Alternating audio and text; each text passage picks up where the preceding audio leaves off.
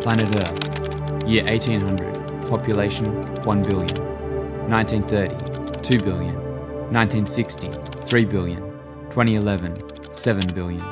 So from 1800, it took 130 years to increase to 2 billion, then another 30 years to get to 3 billion. 51 years later, to current day 2011, we've increased from 3 to 4 to 5 to 6 to 7 billion. But let's have a closer look at home.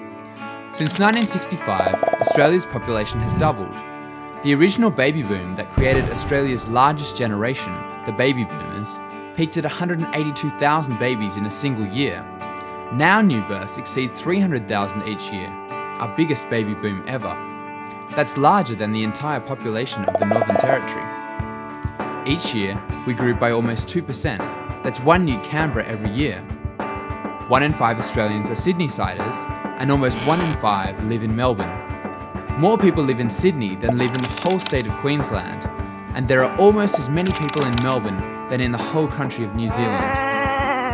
We are more culturally diverse than ever before. 1 in 4 of us weren't born here, and when you add those with a parent born overseas, we are up to 40% of our population.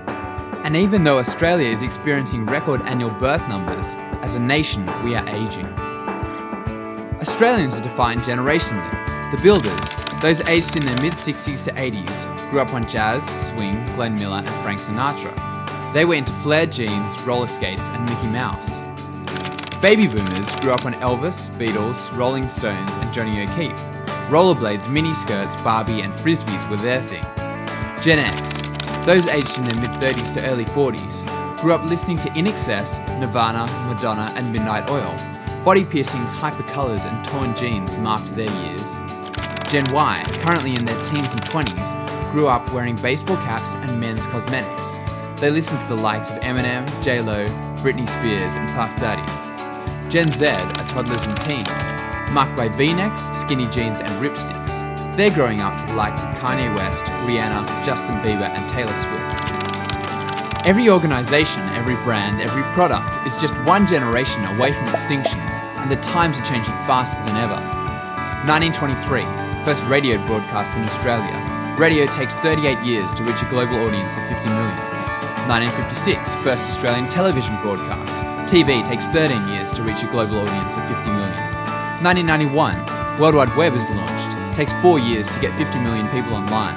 2006, Facebook opens to the public. Takes 12 months to get 50 million users. 2011, Rebecca Black's Friday videos launched. Takes 12 days to get 50 million views. Like Ferris says, life moves pretty fast.